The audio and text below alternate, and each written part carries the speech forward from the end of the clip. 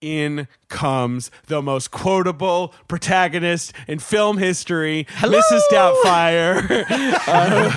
Mrs. Doubtfire, where the run is, Griff, and this is just for your amusement because you're a box office nerd, okay? Yeah. She swings in Thanksgiving, number one. Okay. Next weekend, What's she pulling she's down? number What's she one. pulling down weekend one? Weekend one, she opened $20 million. Very Healthy. good. Healthy, yeah. Weekend two, barely drops, $15 million. Weekend three, she's down to $10 million.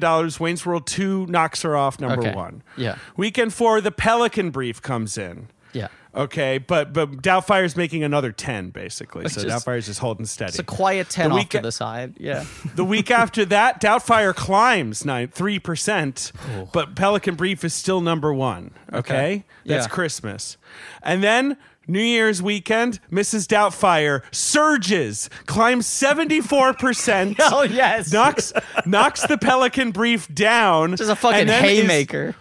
Then the next weekend, Mrs. Doubtfire remains number one. She's finally stopped by Philadelphia. And for 2 weeks, Philadelphia is number one. January 28th, Mrs. Doubtfire is back, number one again. I'm not kidding. For the it's listener fucking at home, crazy. The fire in David and Griffin's eyes is like shining right now. They're ecstatic. It's so wild.